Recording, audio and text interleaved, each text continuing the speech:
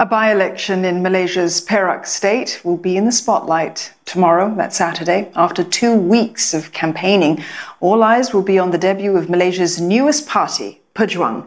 It's the political vehicle of former Prime Minister Mahathir Mohamad. Well, as our correspondent Melissa Goh reports the result, well, it's going to be a litmus test of Dr. Mahathir's appeal to rural Malays.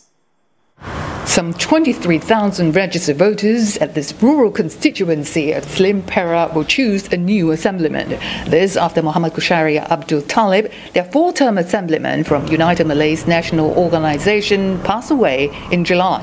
It's an uphill battle to unseat UMNO in this stronghold, where even the minority Chinese spoke highly of the late assemblyman.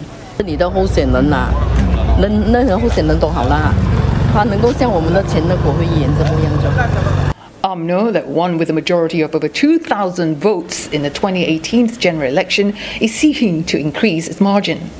Because we want to make sure we win comfortably, and we want to make sure also the majority this time, the past election, is better as compared to the result in GE14. It's a three-cornered race, but the real fight is between UMNO's candidate Mohd Zaidi and independent Amir Khusyairi, who is picked by former Prime Minister Dr. Mahathir Mohamad to win voters by fighting corruption and party hopping. Saya percaya Amir tak akan jual diri dia. Apa you punya price?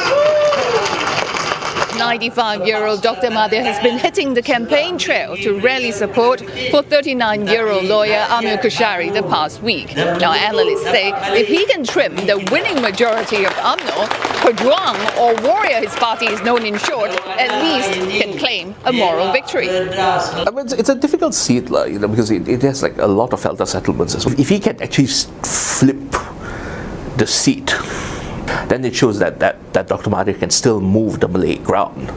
Over 70% of voters here are ethnic Malays, mostly settlers under the land plantation scheme known as Felda, and it's widely seen in the past as a vote bank for UMNO-led Barisan Nasional coalition. It's also the first test how Muafakat Nasional, the pact between UMNO and Islamic Party PAS, works on the ground, with Prime Minister Muhyiddin Yassin's Bersatu party. BN has to win convincingly to show that the Malay community is strongly behind the Muafakat Nasional coalition. So looking from the other side, this is also a first test of the Muafakat Nasional and also Perikatan Nasional arrangement.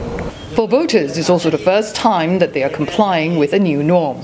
Due to COVID-19 pandemic, campaign gatherings are limited to 250, while only 3 are allowed to go house-to-house visit each time. Ahmad Nizam, whose parents are settlers, said voters are confused with the ever-changing state of political affairs in the country. People keep jumping from one party to another party, so it totally mixed up now. It's really complicated. For others, bread and butter issues and rising cost of living is key. Orang kampung susah. Nanti undi BN, undi lain tak dapat bantuan, itu aja dia orang gunakan isu. With former Prime Ministers Najib Razak and Dr. Mahathir lending their star appeal on opposite sides, political watchers see Slim as a warm-up ahead of the snap national poll, widely expected to be just around the corner. Melissa Goh, CNA, Perak.